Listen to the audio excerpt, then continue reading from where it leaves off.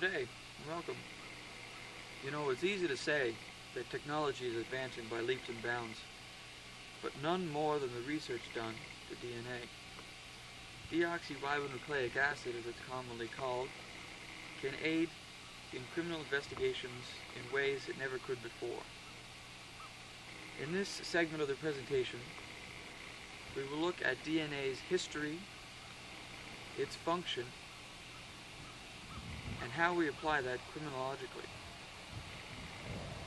Not only that, but we'll see, as witnesses, 3 scenes or scenarios in which DNA has practical applications beyond anyone's expectations in present day.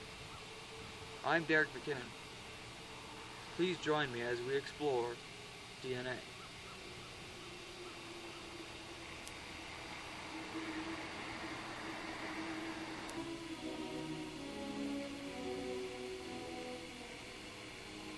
In 1869, nucleic acids were identified by Friedrich Miescher.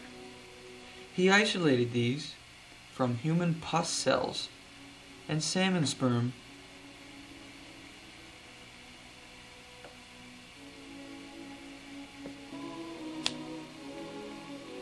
By 1928, the transfer of genetic material between bacteria was observed by Frederick Griffith. He saw dead pneumonia cells genetically transform other pneumonia cells to their own type.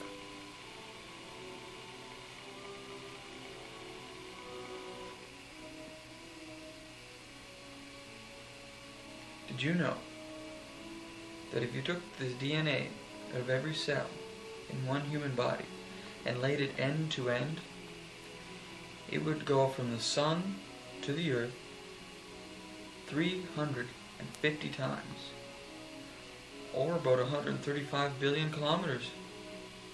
It's a lot of DNA.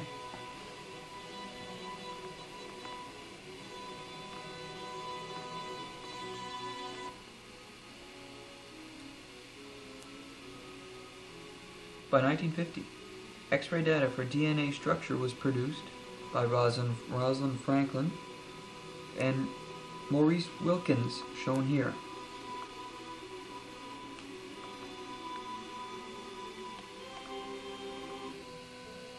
By 1953, James Watson and Francis Crick solved the puzzle using scale models of nucleotides. Their success depended greatly on the X-ray data done by Rosalind Frank and Maurice Wilkins. Watson and Crick concluded that DNA is composed of 2 long chains of nucleotides arranged in a spiral, shown here.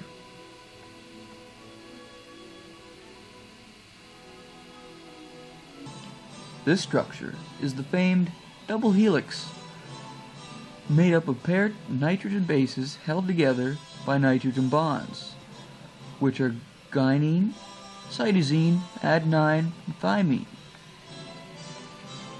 The sequence of nitrogenous bases dictates what specific genetic information that molecule encodes. A segment of DNA that codes for the cell's synthesis of a specific protein is called a gene.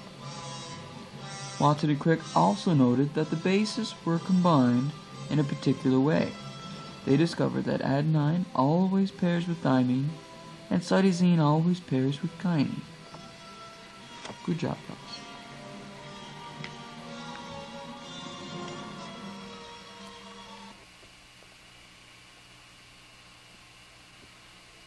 Did you also know that for their contributions to the understanding of DNA, Wilkins, Watson, and Crick were awarded the Nobel Prize in 1962. Sadly, however, Rosalind Frank died without any recognition of her contributions to DNA.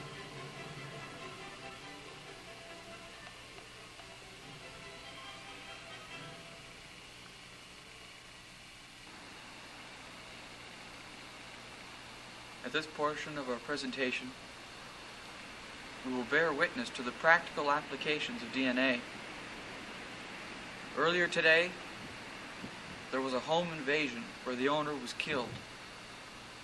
The suspect then stole the owner's vehicle, a 1986 Ford F-150 half-ton. The vehicle was then abandoned, but the evidence wasn't. Come with me. Little does this man realize, but such evidence as DNA has been left in the form of hair. Here we have sketch composites and some suspects. With this DNA evidence, we could put them away.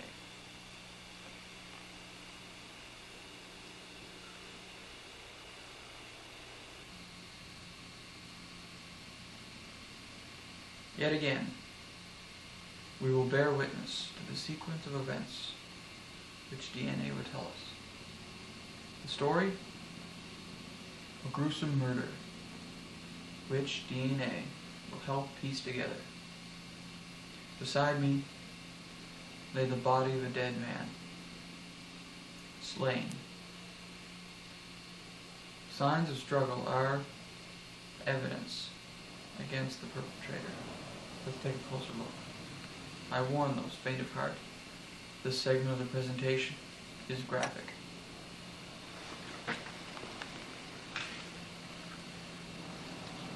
One particular sign of struggle. This simple butter knife used by the victim against the perpetrator.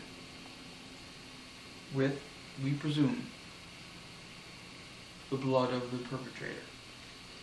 Other signs of struggle include footprints, bloody tracks, and on to, of course, the murder weapon, the axe used against the victim. With this evidence, and with the help of DNA, we will prosecute and convict the perpetrator. It is inevitable.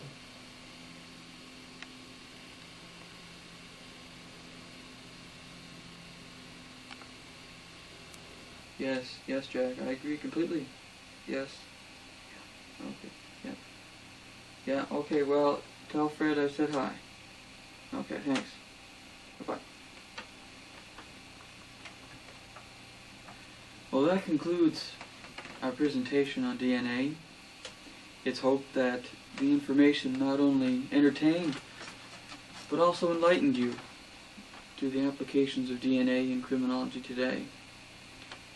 And it's also hoped that the future is brighter now that we know that crime can easily be traced.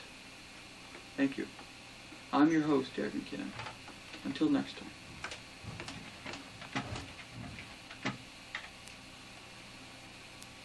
Hi.